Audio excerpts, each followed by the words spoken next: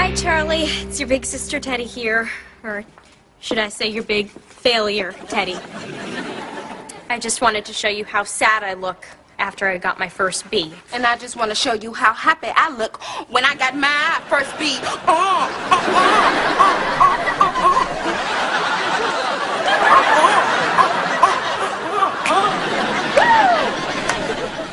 Sorry you had to see that.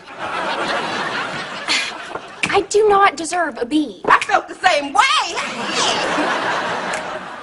You know, I know why Dingwall gave me a bad grade. He just doesn't like me. You know, that could be.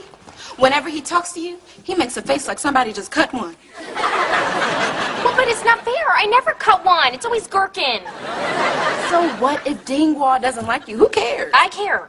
No one has ever not liked me before, and I don't mean to sound conceited, but likable people like me are liked. It's just a fact. Well, as long as you're not conceited.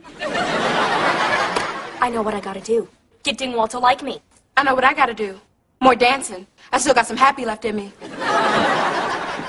You better watch out if I ever get an A.